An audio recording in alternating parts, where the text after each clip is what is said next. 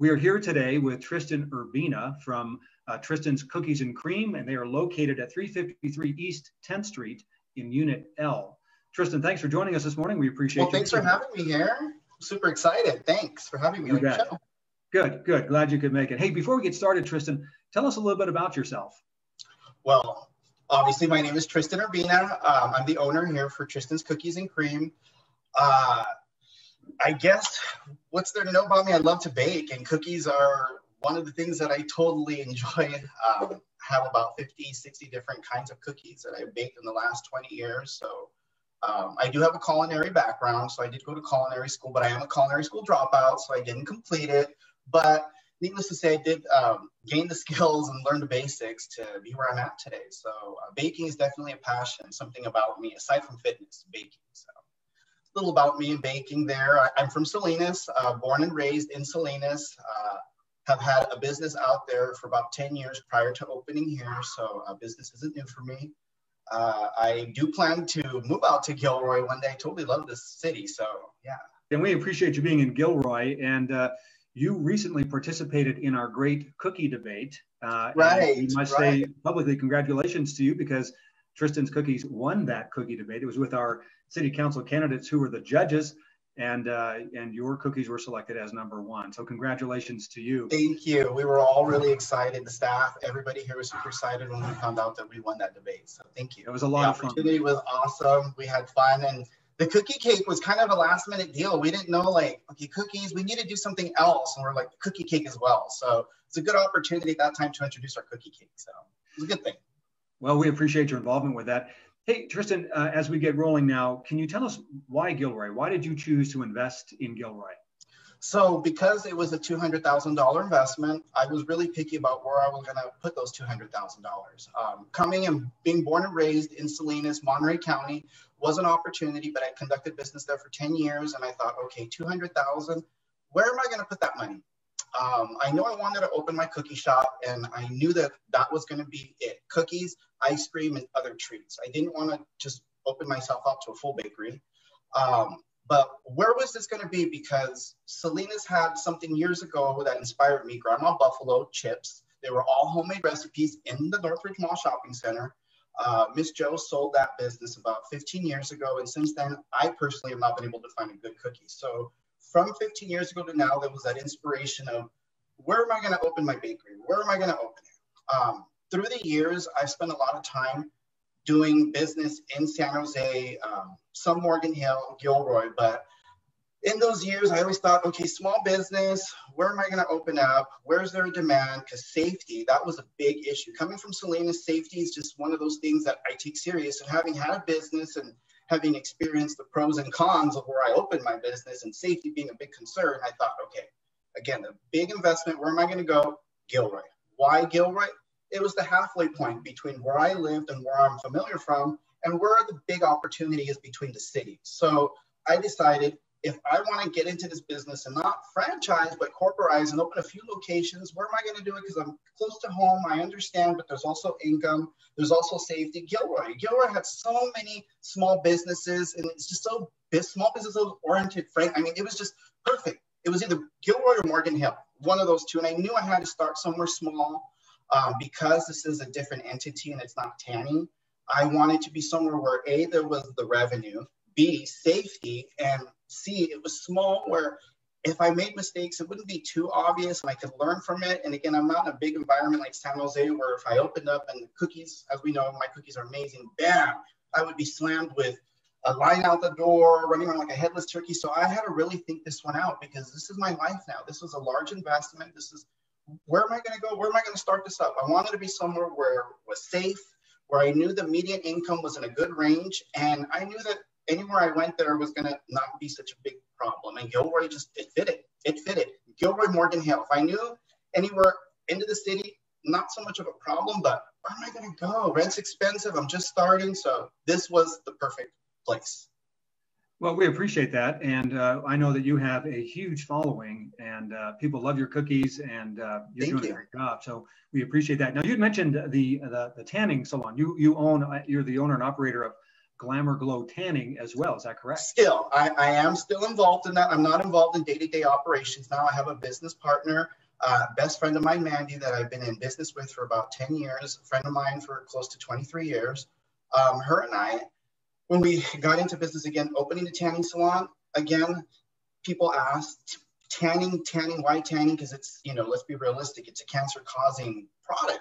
Well, true, but there are benefits to it. And in those 10 years, I was able to learn a lot about the business and a lot downside, good side. And I use that definitely as something easy because I spent so many years in retail, part of it being in the beauty industry. And I figured, hey, something I'm familiar with. But again, you have to start somewhere. And everything that I've learned, everything that's got me to where I'm at today started with the tanning salon. And if we want to get more into detail, 20 years of retail management and accounting experience definitely has been a big help into the success where I've been today. I've worked with awesome district managers. I had a mentor for 5 years when I worked for Albertsons, my store manager, who got down with me about everything, labor presentation. So I look at my history and I look at where I'm at today, and I look at the tanning salon 10 years ago as a starting point for business that was actually successful. I was able to grow it from 1 to 3 locations, not just in one city, but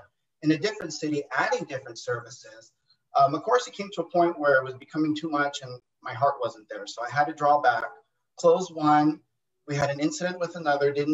That point I took as a sign where, do I want to follow my passion or do I want to continue tanning? So this is where it led me to be where I'm at today with the bakery, with Tristan's Cookies and Cream. And I look back as that was the best 10 years, the tanning. And I'm still involved, but more on the back end of like finance and signatures, but everything else, that's still running on its own. It's still a 5-star business in Salinas. I'm still doing well. And I'm super proud of that. And I look at where we're going now with Tristan's Cookies and Cream, and I look at that and I think tanning did so well, and it's been 10 years, and it's even during COVID, it's still afloat.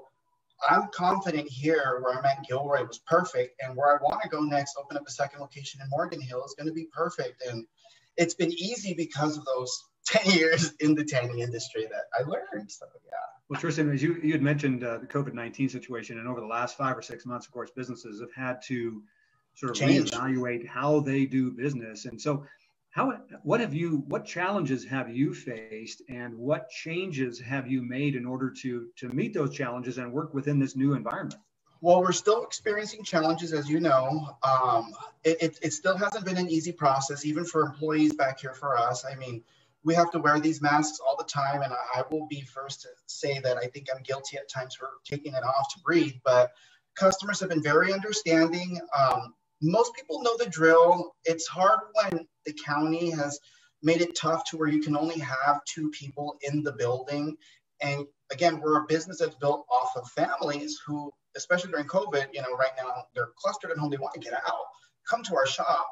We don't have outdoor seating, but we're open. However, when you have a family of like 4 or 5 or 6, it's not easy for them to understand, especially during this hot weather, that we're open for business to serve you, but we can't have you in the shop. So that's been the hardest challenge. And when we opened, again, we opened our business in January and it took off, and we're very customer service oriented. So again, the big challenge with COVID and trying to still meet that customer service experience has been a tough one.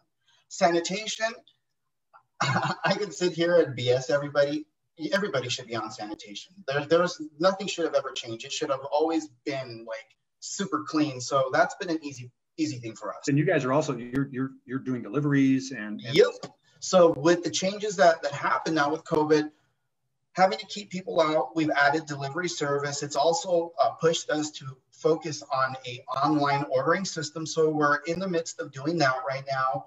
We're building our online so that you can go in, submit your order, and select to have it delivered or pick up. We're building a pickup station here. So a lot of the things that we're doing, all the changes that we've had to make, we're doing, it's a good thing. And there were plans that were already going to happen, but with COVID, it just made it happen faster. We deliver, we've Then there are deliveries outside of Gilroy to Morgan Hill, to Hollister, to Salinas, Prundale, San Martin, even South San Jose. And it's interesting, we have people calling, do you get delivered to Cupertino? Do you deliver to Saratoga? No, but we're building that base. And again, that should tell you that business is taking off now. Do we have a lot of people coming and visiting us?